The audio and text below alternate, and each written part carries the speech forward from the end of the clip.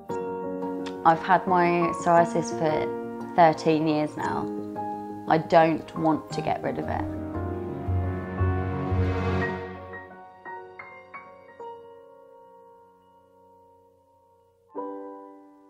25-year-old Georgia Lenutza has suffered from the skin condition psoriasis since she was a teenager. So I first realised that I had something up just after I lost my dad when I was 13 years old. I had these patches, red patches, just on my knees and on my elbows. This was difficult for me, obviously, because not only was I going through stress and the grief of losing my dad, but being a 13-year-old with big red dots coming up was quite difficult.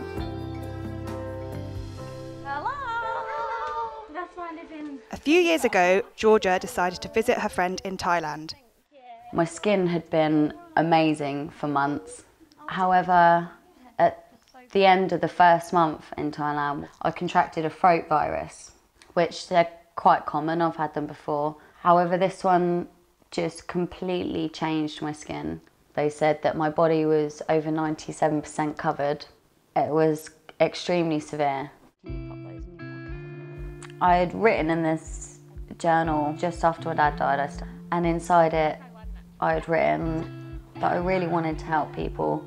If I can look good in my pictures, so can they. I got back to England and I just looked through all my photos from my trip and thought, I need to show people this. I need to show people that it can get really bad, but it will get better because I was in an extremely dark place. So many people have the same condition as me. So many people are uncomfortable or insecure or unconfident with themselves, whether it be psoriasis or anything else. I think she was really brave to show the photos and to not be bothered about it, you know, to kind of just be happy with herself. Photographer Georgia has also created her own Facebook page and plans to launch a website to help other people dealing with psoriasis. It's called Different Skin, The Real Georgia, and it's basically just for people who want to ask for information, and if they can post their pictures, I'll post mine.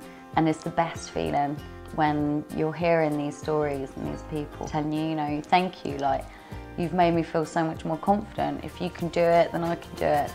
I'm trying to show that you can be beautiful with your flaws, and yet the whole world has been brought up to learn something different. I want to help people feel better about their skin. I don't want to cure mine. My dad left me with this skin and I will keep it forever as a memory of him. And if this is what he's left me, I'm going to turn it into a good thing.